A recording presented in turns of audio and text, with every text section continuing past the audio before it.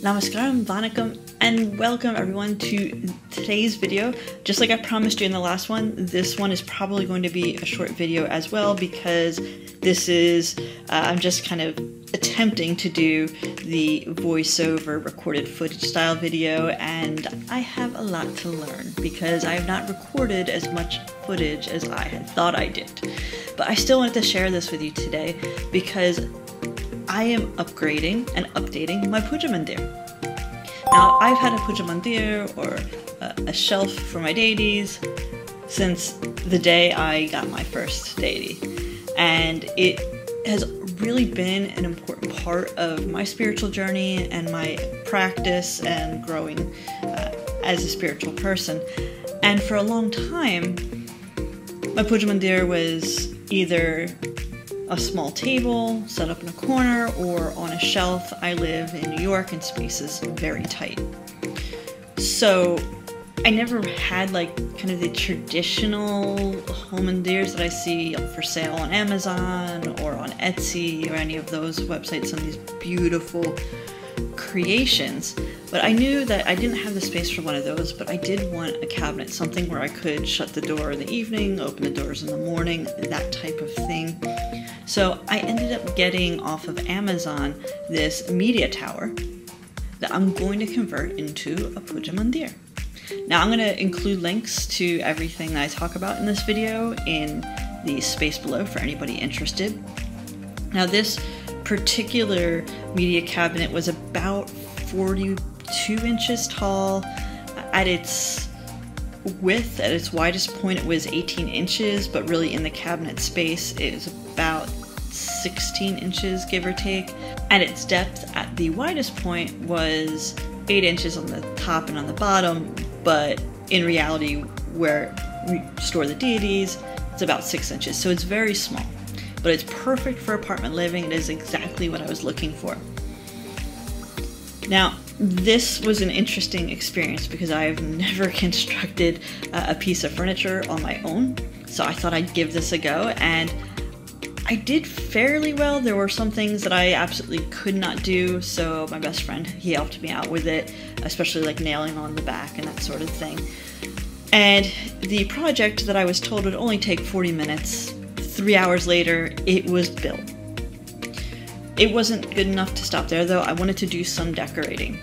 So I got some acrylic pens, so paint pens in silver, gold, and rose.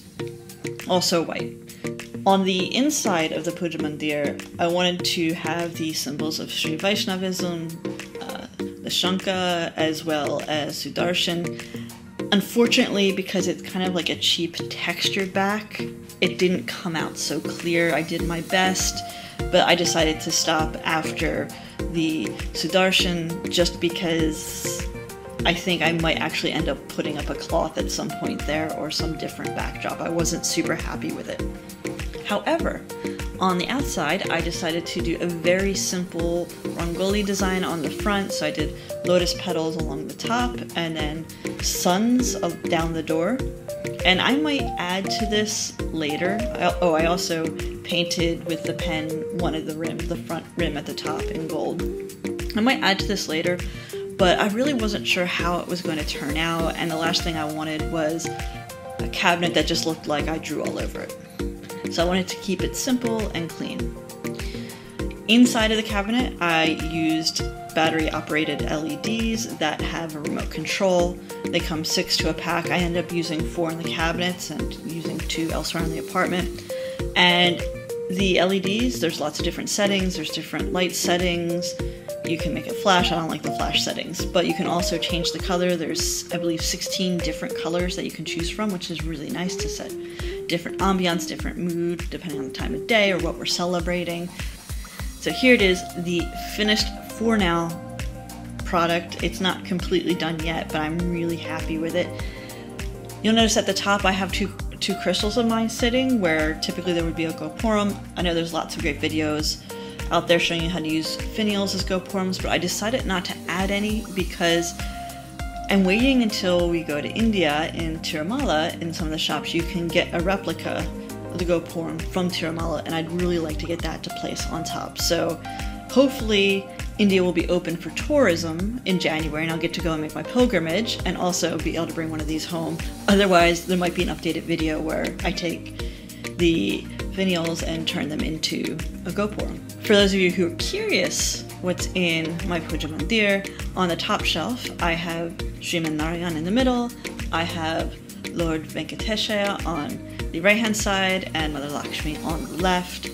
Then on the next shelf I have Ganesha and Hanuman, and then the third and fourth shelf are mainly for storage. On the third shelf I have most of the smaller implements I use for puja, so the Kailash pot, Archaman cup, I have a small Panchmukh diya for arti, and some spoons and that type of thing.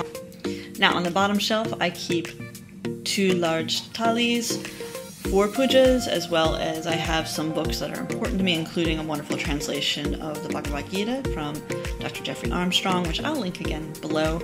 I also have down there incense. I have a lovely room spray that I got from haristore.com, and it smells of rose and it's fantastic. It's a nice alternative to using incense if you don't want to burn incense for whatever reason. I will use both, but I don't like to burn incense all of the time, so sometimes the spray is a nice alternative. I also have a small bottle of Ganga Jal, of Ganga water, for blessing and cleansing that I keep in there as well. And on top I have my picture of Krishna. So this is my Puja Mandir as it is now. There will be upgrades and updates, hopefully once I come back from India, and I might do a more detailed tour of that later. Thank you so much for joining me for today's video, and I look forward to seeing you again soon. Hari Om.